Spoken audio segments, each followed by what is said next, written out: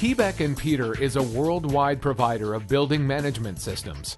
With a focus on the growing global concern for energy savings, this German-based company provides state-of-the-art technology for new buildings and complex retrofitted systems for old ones, all with the highest level of control, flexibility, and reliability.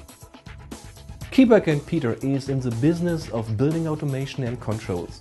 That means our technology is used to reduce the amount of energy which is used inside buildings. It's getting more and more important because the costs of energy are permanently increasing. It's always an exciting challenge for a new installation because in that case you could fulfill energy efficient strategies. And for example, at the Nordic embassies they have a facade which you could control. So the building management system could adjust, for example, the level of shades which the facade provides. Energy efficiency demands that building management systems operate at all times. Virus attacks can have serious repercussions on energy loss as well as overall building stability. And the QNX architecture with a microkernel is something very good because a virus can't access the microkernel, so the system stays all the time stable.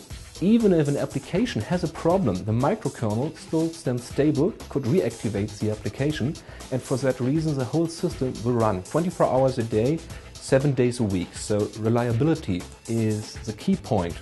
Kieback Peter started using QNX software in the late 80s and continue to use it to this day.